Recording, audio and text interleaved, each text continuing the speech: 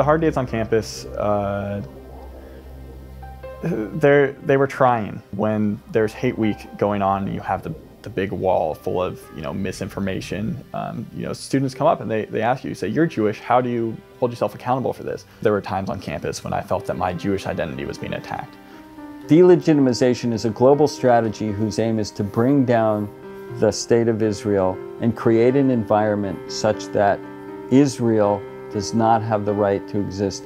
Our approach was to work with the administrators to understand how they viewed the challenges and how we could build positive programming together that was constructive, dealt with difficult dialogues, and built bridges.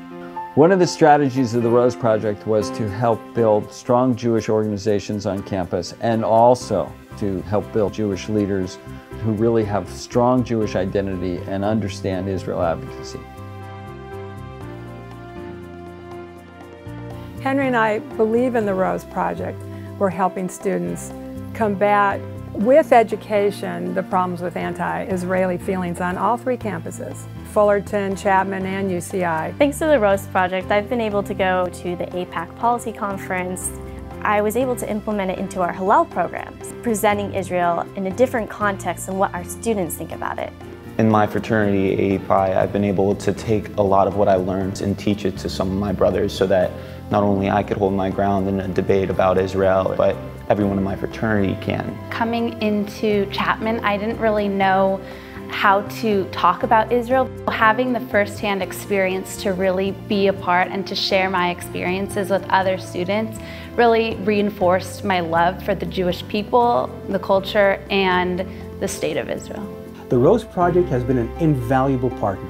We are grateful to them for providing us with the resources to have an Israel Fellow going back to 2008, to be able to run a remarkable Israel Festival celebrating Israel for the last 5 years. When we talk about Israel, it's not the government and it's not Israelis in general, but it's faces, it's people. That is the real benefit of having a Shaliach on campus, to show the real face of Israelis.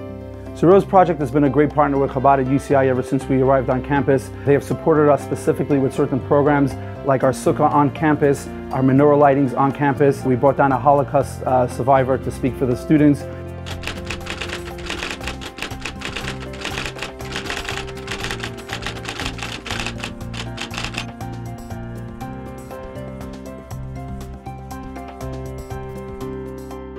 Perhaps the best change that has occurred, the one that will have the greatest long-term impact, is the awareness and sensitivity of the issue by the administration. It made sense to develop academic ties between the University of California, Irvine, for example, and a number of Israeli universities.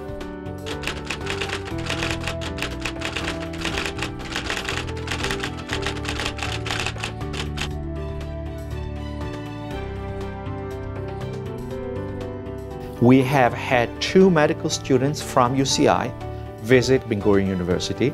We are now bringing medical students from Ben Gurion University to UCI.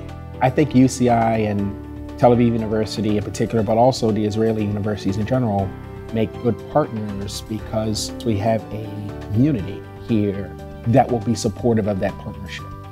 Thanks to the Rose Project, there's a group of students on campus who are very well trained when it comes to Israel advocacy. And because of this, the students are able to come together and create programs that help educate the campus about what really happens in Israel. When I think back about my college experience, it's going to be how I found my Jewish identity at UCI. When we think about what changes have occurred on campus as a result of the Rose Project, we are seeing a more civil climate than we saw in the past.